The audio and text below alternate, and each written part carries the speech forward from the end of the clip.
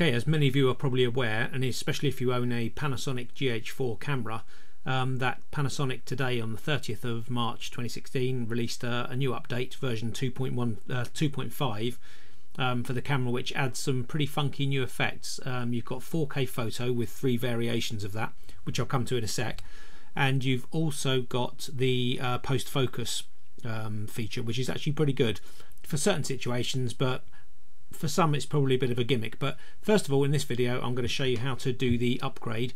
So if you go to Google and you type in GH4 update, you should come to the Panasonic firmware update page. So if we go to that, then you've got here the DMC GH4 firmware update. Make sure you got 2.5.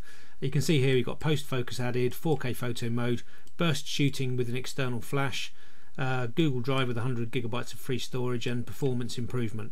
All you do then is click the firmware download page and you come to here and you basically go through, check everything's what you want it to be, make sure your camera's on the list. You can see here that the GH4 was updated on March the 30th 2016.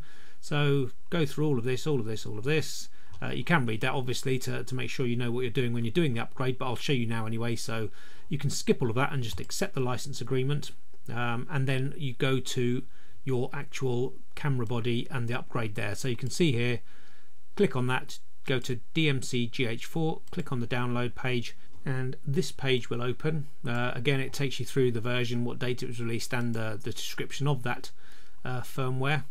And if you go to the bottom, you see here you've got the download for Windows or Mac depending on what system you're on. 37 megabyte file, self-extract. Just go to the one that obviously suits your system, click download, and you will get the button there. Save the file, and then you basically open it up in your folder. Now you first of all will get this executable folder, this file here, and what you need to do is just extract it into the same place, and this is the one you want, the bin file with the little traffic cone. Well, it's traffic cone for me because I use the VLC media player, but you need the bin file. So what you then do with that is you format your card with the GH4, format the card, put it into your computer, offload this onto that card, and you can see here I've got the card stored. So if I click on that, now you want to put this bin file, so if we copy that and paste it, you need to paste it into this root folder just there. You don't want it to go into any of these because it won't, the camera won't actually find the software and do the update. So you just need to put it into there, and then basically eject that card, take it out, put it into your camera, switch the camera on, and then press play. That will then ask you if you want to do the firmware upgrade. You just go through the process and make sure that you've got a full battery, because it takes about 5 minutes. Doesn't use an awful amount of power, but you don't want your camera powering down during an upgrade like this. So make sure you've got enough battery power. Put the card in with the bin file here in the root folder, put it into the camera, switch the camera on, press play, follow the instructions, and then your camera will then update you to version 2.5. Okay, so if you followed the instructions correctly, you would have downloaded the exe file, converted it into a bin file, loaded the bin file from your computer onto the SD card, and then put the SD card, and make sure again it's in the root folder. Load that into the camera, switch the camera on, press play, and then the camera will go through the update process. Again, make sure you've got enough battery power to do that. It takes about 5 minutes. So once you've done that and it's updated and it's all finished, switch the camera off and back on again. And then when you go into the menu system, before I do that actually, the 4K photo and the post focus mode don't show up when you're actually in the manual video mode. Let me just double check that. If I go through those, I'm now on, because it's on video setting, you need to be on the photo settings for that to work. So if I just go into manual mode for the camera and then I go into the menu system, you can see as we scroll down, we come to, sorry, I need to go into the camera setting, and if we then scroll down to the second page, you can see we've got the 4K photo mode there. Now I will say that if you've used 4K photo, or if you've used one of the other modes, the post focus mode, and you've left it on, then the other one won't actually light up, it'll be greyed out. So if you've used post focus mode and you've left it on after using it, the 4K photo mode will be greyed out. You can't use it. That will alert you that you've left the other one on, and it works vice versa. In this case, they're both switched off at the moment. So if we go down to 4K photo mode, press the button and press the menu button again, we can then have a look at which mode we want to be set in. The top mode is 4K burst. That means when you push the shutter button, it will keep recording until you press stop, and then obviously you can scrub through and pull a photo from each one. So if we just do that quickly, if we press the shutter button, it will start recording. 1, 2, it will actually do about 2 seconds. So this is the first mode. This is where the camera will just do a quick short burst of about 2 seconds. So once it's done that, you then press the menu button to save any of the photos. So if we say no for now and we go down to the bottom here, you can actually see, you can scrub through the actual image that you've recorded. So it's a 2-second clip, and you can go to frame by frame, find the one you want, push the menu button, and then save the image. Yes, and it will save a 4K still from that frame grab. So that's the first mode. And then if we go back again, back out of there, back into the menu, back into the 4K menu, and we pick the second 4K mode. That's the burst where you press the shutter and start and stop recording. So for that mode, basically, this is the one where you push the shutter button, it will start recording and only stop when you press that button again. My preferred method is the last one, which is the 4K pre-burst. So if we set that one, what happens now is, if you're trained on something that's about to happen, like a bird or a kingfisher about to dive into the water, or maybe some fireworks going off, you keep the camera trained, all ready to set up and ready to go on whatever's about to happen. And the second it's actually happened, you press the shutter button. It will record continuously in a sort of buffer state until you actually press the record button. So if I keep my finger hovered over the button, I'm actually going to put my hand in front of the camera and then press stop and show you what happens. So fingers on the shutter button, haven't pressed it yet. I bring my hand down and push the shutter button as soon as my hand's gone past. Now what will happen is the camera will buffer all of that, and if I go back down to here now and scrub through, you can see as I scrub through, I've recorded my hand going past for a second before and a second afterwards. So even without having pressed the shutter button, I can still record something as long as I push the shutter button within about a second after the event has happened. It's one of my favourite modes, and as long as you're on the ball and you're watching what's happening, as soon as the action's occurred, push the shutter button and you've pretty much captured what you need. You can then scrub through, like I said, we can scrub through those photos, find the bit where you want when the hand goes past. Not a great shot, but then we press the menu button again, save the image, and it will save a JPEG for you. Very, very simple, but that's probably my favourite mode that I would possibly go out and use. So they're the 4K photo modes, which are all very handy, and they're going to give people a lot of, kind of fun and a chance of getting the photos they want. If we go back into the menu system now, come out of there, go back into the menu system and come out of there. And if we go down to the next page, at the bottom, you can see you've got the post focus mode. So if we go into there and switch it on, what this will now do is actually focus on various things within a scene. So if I bring something into the scene that's close up, maybe I can focus on. Let's have a look. Now, I will say you've got to be in autofocus mode for this to work. If you're in manual focus and the lens can't actually move and focus, it's not going to work. So your lens needs to be in autofocus mode and your camera needs to be in autofocus mode. So you can see there we've put something in front of the scene and we've got things behind. If I push the shutter button to see what happens, you'll watch. It's now focusing on every part of the actual scene. So it's starting on the sugar bowl at the front. It should hopefully work towards the back as well, and then process everything and give you the image. Now, this image only works when it's in the camera. You can't upload this to your computer and then change focus. It's got to be done within the camera. So you can see there, we've now got that photo up here. And if I push the back of the screen, it should find the focus. You have to find the focus point that it worked on.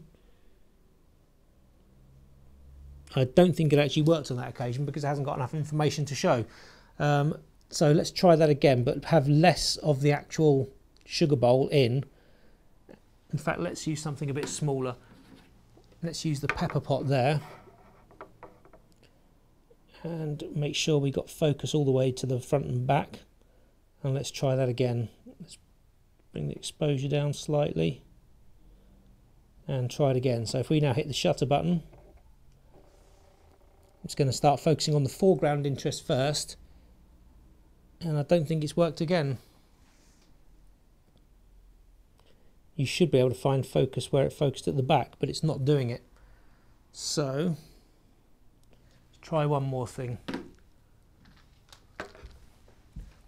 Let's bring the chair to there. I've got the pencils there, the chair slightly further back, and let's do it again, see if it works.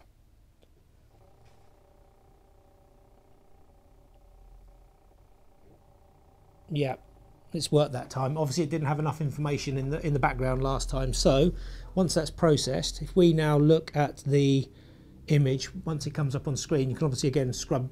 This isn't one where you scrub through, this is one where you actually have to just push where you want the focus to be. So if we want the focus on there, we've got the focus point on the actual tub of pencils. If we want to go to the chair, you hit the chair.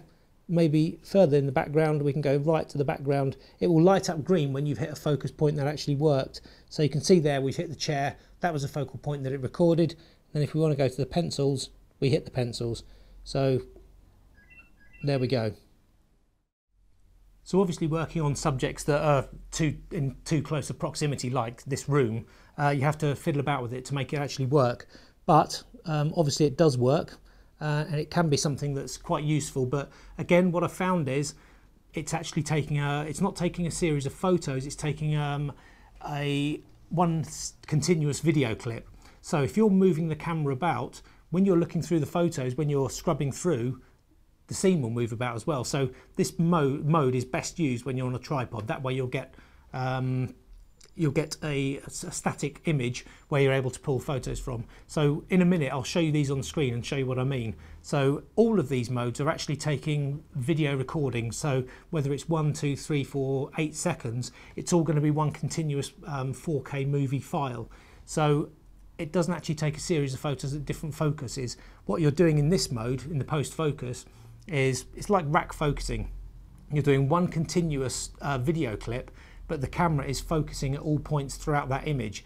And then what you do is scrub through and pull a still from a still grab from that actual footage.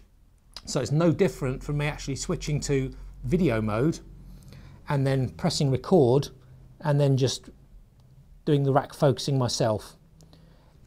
It's exactly the same thing. It just, all this software does is makes it slightly easier for you, because by doing it that way, all I would then have to do is actually get the footage onto my computer and then pull frame grabs from video editing software. So in general, it's actually a really, really good upgrade. It's great for people that want to play with this kind of thing with post focus and also with the 4K photo mode. I think it's a worthwhile upgrade, and kudos to Panasonic for giving it away for free. And it shows that they, even though this camera's been out for a couple of years now, they're still releasing worthwhile upgrades. So if you've got the GH4, I'd recommend getting this upgrade just for a bit of fun. And also, if you haven't got the camera, it's another reason to actually go out and get it. It's a fantastic camera. So I hope that helps with upgrading and using those modes. But just upgrade it, have a play, and see how you get on with it. Okay, so once you've done your firmware upgrade and you've had a play with all the features, you'll probably be interested to see what the files look like. You were probably expecting hundreds or lots and lots of photos for each one. What you actually end up with, as the firmware upgrade suggests, is 4K video files. So with the first one, which is the 4K burst, which is when you press the button, you press the shutter, it will do a couple of second burst of video. You'll end up with a video file. All the camera's doing when the file is still inside the camera is allowing you to choose one point of that file and then save a photo from one of those frames. It's just like a frame grab from standard video, but it's just the camera doing it for you. So if we open that, have a look in the VLC player. I'll bring this over, hang on a sec, and we're going to play back and pause it while I resize. Video, zoom, let's go to half. So this is all the 4K clip was. I basically photographed my screen and the keyboard, and you can see here, if I press play, all you're getting is a very quick 4K video file. So it's not really that much to write home about. All the camera's doing, like I said, is allowing you to actually pull a frame from that. If we go to the next version, which is the 4K burst start stop, so that basically the burst starts when you press the shutter and stops when you press it again. Means you can have as long a file as you want and then pull stills from it. I did this for a few seconds. If I pause that again and resize the video. Let's do it to a quarter. So if I now press play, you can see we've just got, go to version 8 again. Again, it's just a 1, 2, 3. I did that for 4 seconds, so it's a 4-second clip.